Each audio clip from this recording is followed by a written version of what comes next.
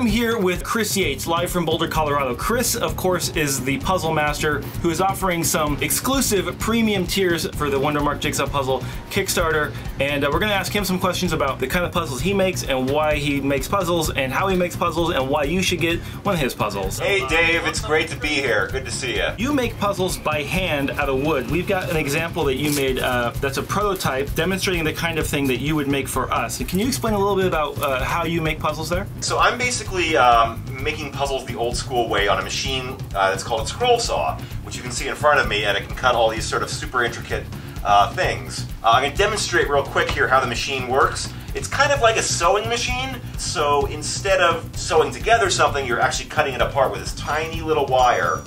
And actually, we'll often, sort of tune the wire. That's how I know it's nice and tight. You can make it go really slow, or really fast. Go into the puzzle, and, make all these tiny, intricate curves by hand. That's amazing. I love that. I love that sound.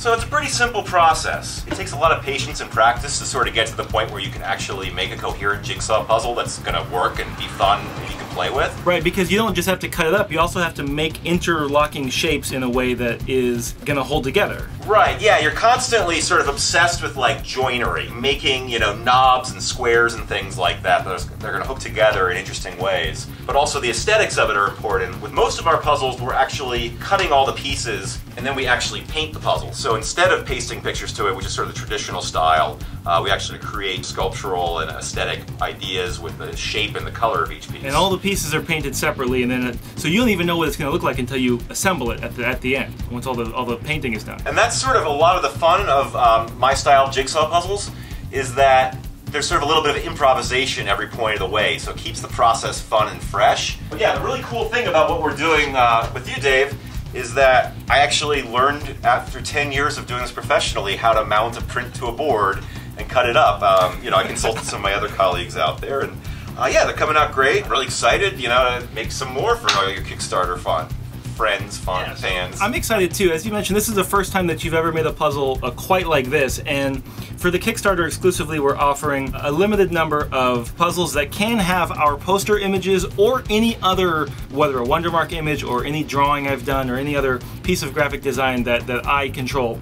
You can put that on a puzzle. Anything in Malki's repertoire, I will take it on. There's got to be someone out there who has been following my work for 11 years and knows the most obscure thing I ever posted to a Zanga, and I gotta dig up some 72 DPI file of that. If you're out there, my friend, you are my angel. And I'll make it fun for you. Not only will I have the wackiest, coolest pieces, but I can have pieces that look like, say, like a bear in an ill-fitting hat or an elephant on roller skates. You could just incorporate that as a puzzle shape within the puzzle itself. Oh heck, why don't I just make that elephant on roller skates right now for you? Let's see that. Let's see that happen.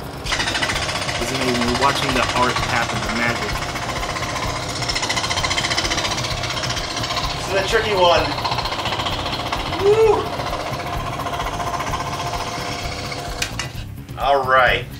It may not be the most incredible one, but with a little practice. And that just came out right now while we were watching. Yeah, we have a little bit of asymmetry here in the roller skates, but that adds to the charm of the custom puzzle. It's that no two pieces are going to be alike. No matter how much I try, I could not make the same slightly eccentric elephant with roller skates twice. So every puzzle you've made has been unique in that way. Yeah, that's kind of the fun of what I do, is I kind of get to make art on a daily basis, but art that encourages being played with, that I know is hanging out with different families and collectors and people all over the place who are sort of enjoying the work as a aesthetic cool thing, but also, hey, let's take this apart and get people together and let's play with it.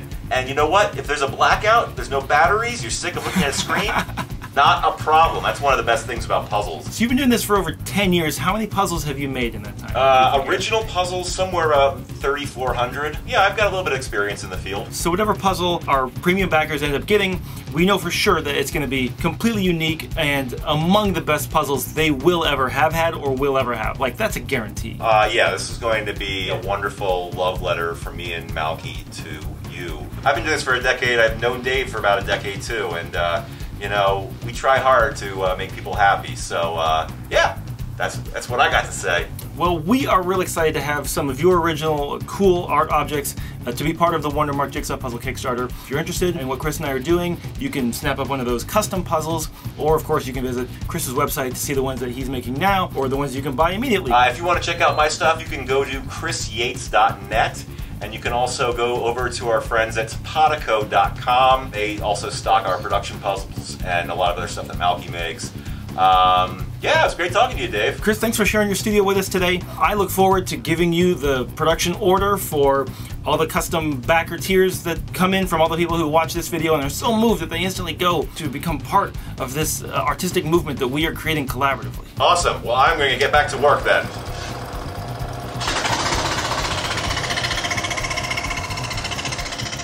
Hey guys, I was just talking to Dave. Let me show you a little bit more around the studio. So this is the scroll saw here. We've got a whole variety of broken scroll saws down here. These are my coffee cups. This is what I drink in the morning. A lot of my puzzles are just sort of designed on wood with pencils and rulers. We also will use templates, carbon paper. Pretty low tech for the most part. Here's that puzzle I was showing you guys earlier. Over here's our sort of gluing and sanding station. So this is where we use the palm sander. Probably our favorite tool in the entire shop. We also glue things here. Here's a giant paper mache head I made when I was 11 years old. Very important. Our little fish pond here.